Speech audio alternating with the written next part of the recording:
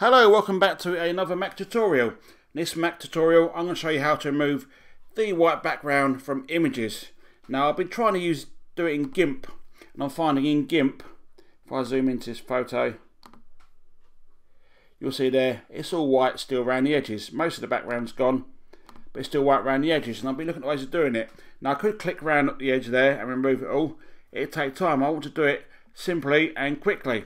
We can do it in the Mac preview app. So here is a Zoom H2N, and this is the background I want to remove.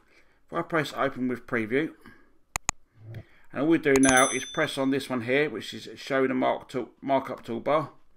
I'm going to click on the instant alpha. At this point I can just click on the mouse, drag it, and then let go. So click the mouse, drag it, let go. And there we go. You can see you've got a lot of marching ants going around. And now what I do on the keyboard is press on delete, and we're going to press on convert. You see there, it's now given us no background, so we should have a PNG image. I can then export that as a PNG, so file, export, leave the alpha box ticked, and just call it Zoom H2N. We're going to go save, go to replace, and there we go. We're just going to go revert. Yeah, it should be okay. So there's our image that we've just converted.